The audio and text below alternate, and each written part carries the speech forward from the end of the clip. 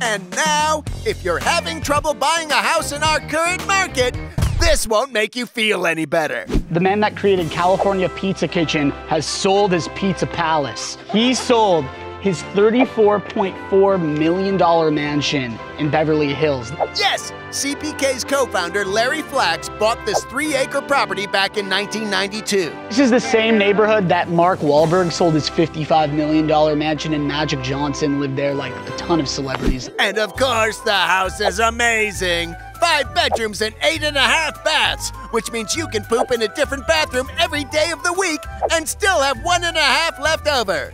And speaking of dropping kids off at the pool, check out this incredible 70-foot swimming pool. Wow, it's beautiful. Can I say, my gym pool is nice too. But does your gym pool also have a tiny baby pool next to it? Aww!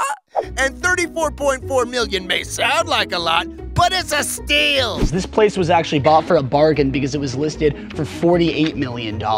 That's almost as good a deal as CPK's barbecue chicken pizza. It's so good. It was a game changer, the barbecue. That's why CPK blew up, was because of the barbecue chicken pizza. Yeah. That's amazing that California Pizza Kitchen, you just start one little pizza joint and you end up with a $35 million house. So, moral of the story, quit your job and open up a pizza place.